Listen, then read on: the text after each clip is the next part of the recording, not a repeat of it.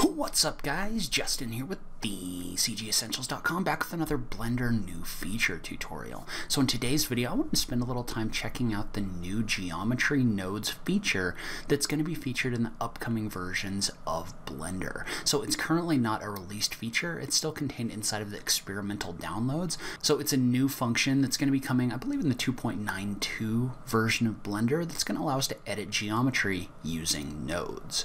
And so let's go ahead and just jump into it. Alright, so yesterday on the Blender YouTube channel, Pablo put out a new video talking about geometry nodes.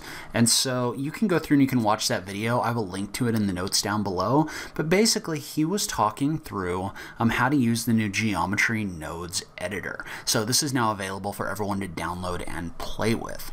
And so first things first, so you can find this by, there's a few different resources in here. There's a link to the blog post, there's a link to the documentation, and then down below there's a link to the experimental builds of Blender. And so the first thing is you can read this post on the Blender development blog to get a little bit of information about the new node editor. But beyond that, you can also download this sample file and play around with it. And so in order to find that, what you need to do is you need to go to the Blender downloads page.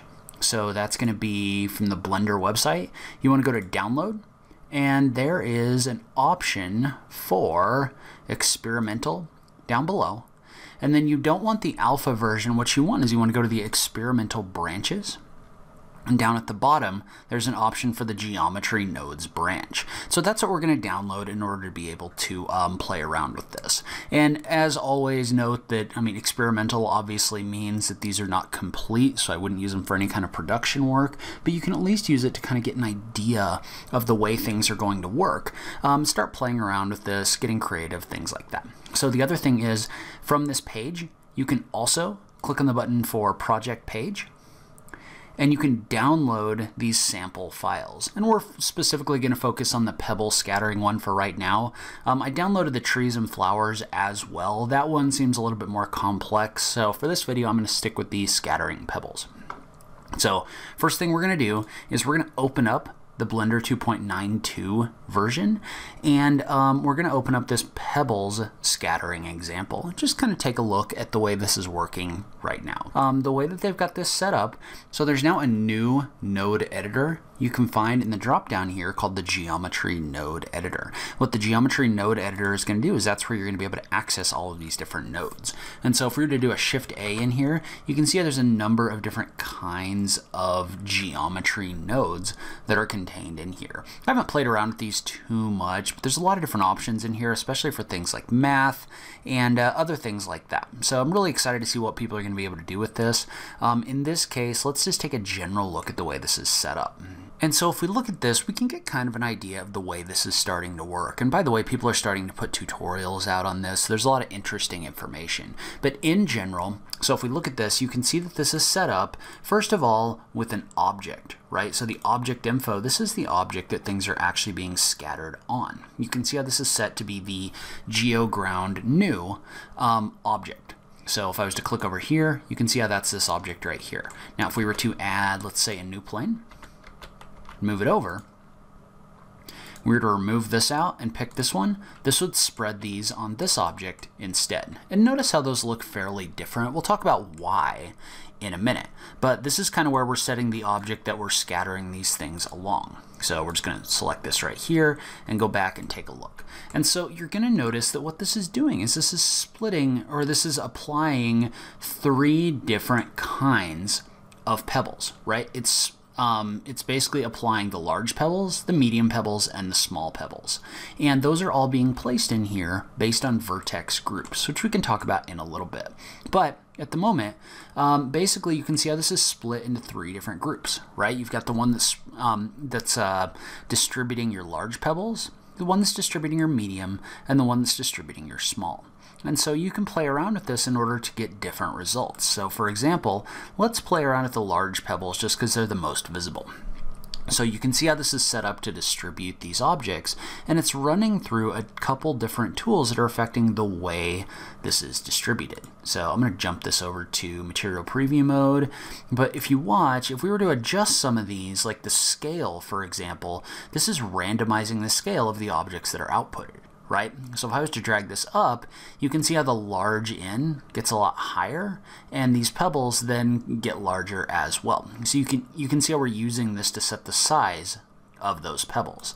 And then over here, once we set the size of the pebbles that have been placed on the surface, then we can set things like their direction. So all of these are basically just setting the randomization of the direction. Notice how I can kind of play around with this in order to set the way these are placed on this surface. So basically what this is doing is this is setting all of the attributes of an object right here. Having to do with the location, I mean. But then if you look over here off to the right, you can see how this is now telling us, or this is now going into the point instance. Well, the point instance is where we're setting the object that's being placed, right? So this one, for example, if I was to drag it to the left, it's placing the geo pebble. And so if we look in here, the object is the geo pebble, which is off to the side over here. Well, we could adjust that. Instead of being this geopebble, you could sample maybe this geopebble. And notice how that's a different object that's being placed in here. So you can use this in order to adjust the object that's being placed. So let's say, for example, instead of having a pebble, that we were to just add a simple cube. So I'm just going to create a cube. We'll just kind of move it off to the side. Apply our rotation and scale. So now let's say instead of this pebble, we're to switch this out.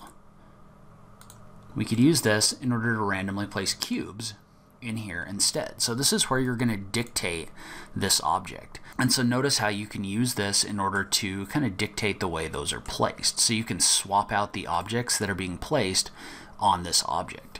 So in addition, it's also taking all of that geometry and it's joining it after the fact. So you can see how it's taking all of this. If you click on it, it's all kind of joined together, right?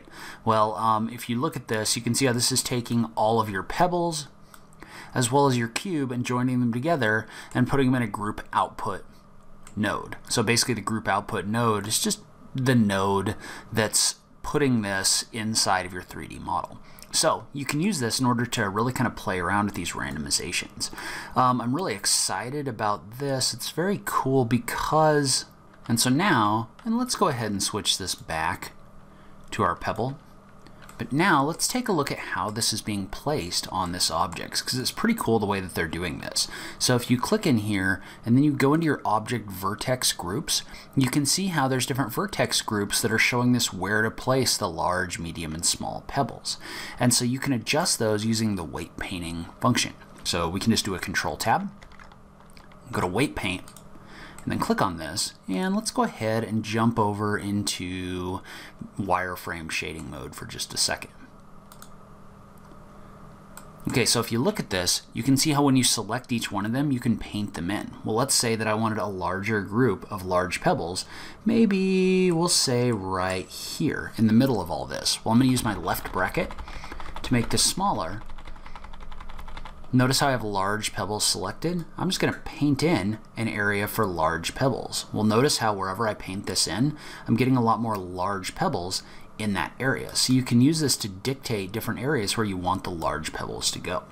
So you can use this to paint in new locations for different objects that are being scattered on this face. So we may play around with this in the future with something having to do with like trees or vegetation or something like this. For right now, I just want you to get a general idea of how this works, but these all work the same way, right? So you can see how I can paint this in and get more medium pebbles in the area where I paint over here.